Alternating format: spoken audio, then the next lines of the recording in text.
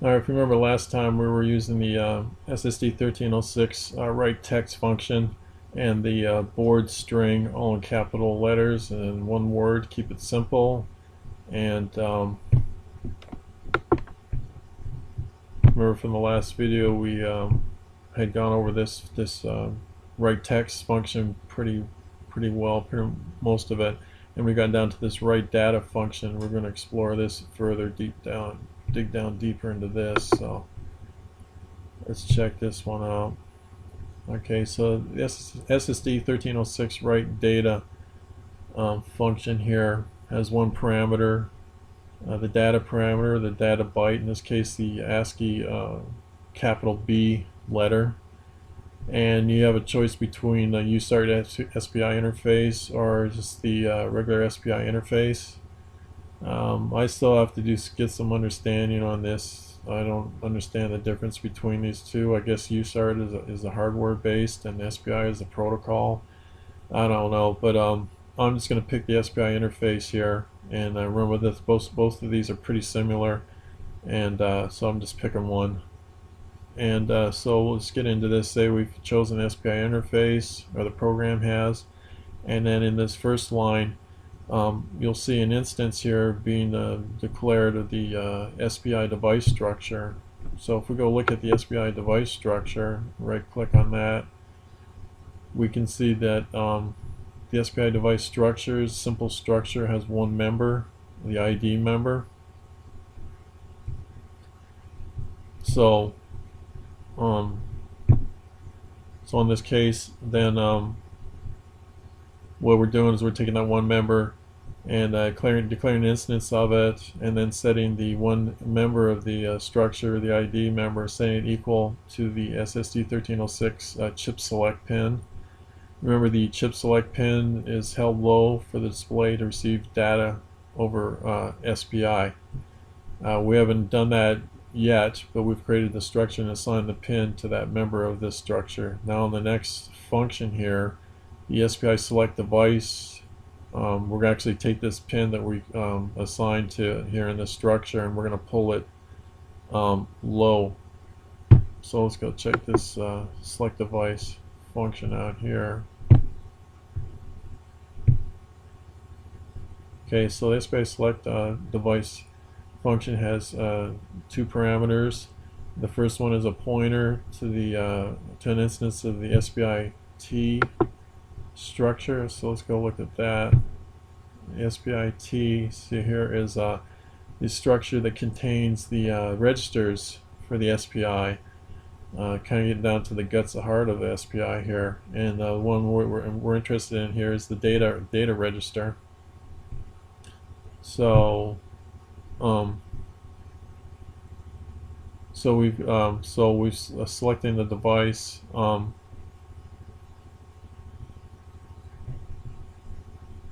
So select device. So we're pointing to the first parameter is pointing to that instance of the SPI structure that has the actual data register in it, and then the second parameter is that pointer is pointing back to this structure here, this instance of the SPI device structure that has our chip select pin on it. So let me go back to that.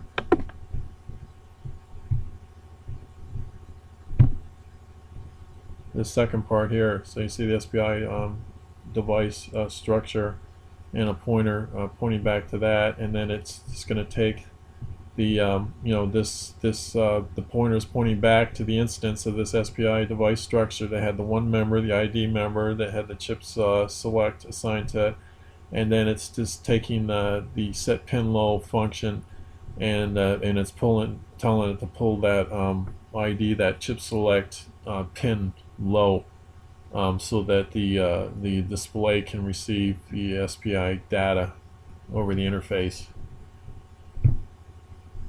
Okay, so we're at this point now, and then moving on to the next this function, or actually this is a macro, this ssd1306 select data macro. Let's go take a look at that. Right click on it, and we can see here it's a simple macro with the set the arch IO port set pin level. I don't remember that as a macro or function, but it sets the pin level high or low. And in this case, it's for our DC pin, our ssd1306 data command pin.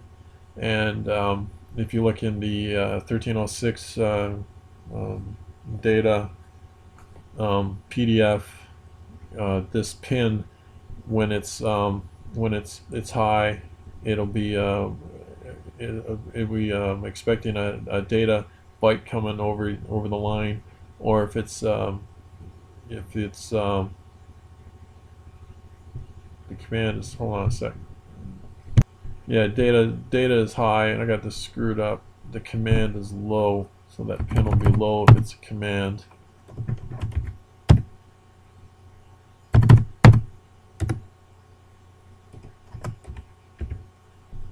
So it'll be low if it's a command, or high, the pin will be set high if it's data, which you can see here. Obviously it's the select data macro, so that the data command pin is set to true or pulled high, because we're sending data. Remember, the data we're sending is the capital B ASCII letter. And let me save that before I screw it up again. Alright, so we're down here at this point here. Not select command. I want, oh yeah, see, I'm in the wrong function here. I'm in the right command function. We want the right data, which is lower here. So we're writing data. They look, see, you can notice they're very similar. Obviously they're going to be the same, almost identical, with some differences, you know, whether you're setting the pin high or low. In this case, it's a command function here that we're sending a command over to it, or, you know, this is the ssd1306 header file. And then if you go down a little bit lower, you can see the data function, which, you know, obviously we're concentrating on right now. So we're down here to select data, and we covered that. The next line is the SPI write single function, which has, let's go check that out. Right click on that, see what's happening here. So the write single function has the pointer to the instance of the SPI structure that contained, remember, the data register. It's this first parameter, and then the second parameter is our actual data, which, if you remember, is our capital B, or ASCII capital B byte. And so then it's going to use this SPI put function, and once again, you know, pointing to our data register structure instance, and with our data, our capital letter B, and with the pointer to that, and then it's going to just assign our actual data register with our capital B, or capital B letter. So you really got down to the core of the SPI interface here with this function. We got, you know, pretty close to the bottom, if not the bottom. And okay, so we've written the single data there, and then the easiest line to understand in the whole program here, a simple delay of 3 microseconds, and then on to the SPI deselect device, excuse me, which is going to be the opposite of the SPI select device. So let's right click on that.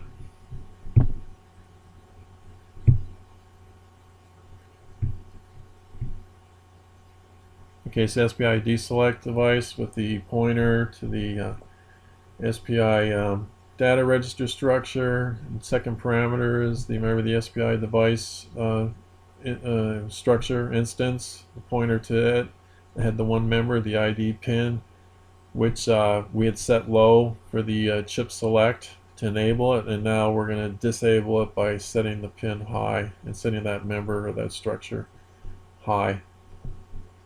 And that is it for this section. I think in the next, it should give us a decent understanding of writing data to the OLED interface through the SPI.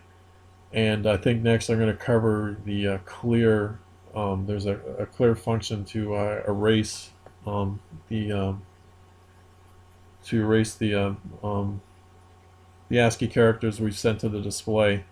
And yeah, I think I'll cover that next. Might give us more an idea of the what's going on as far as the locations of where it writes the data on the display.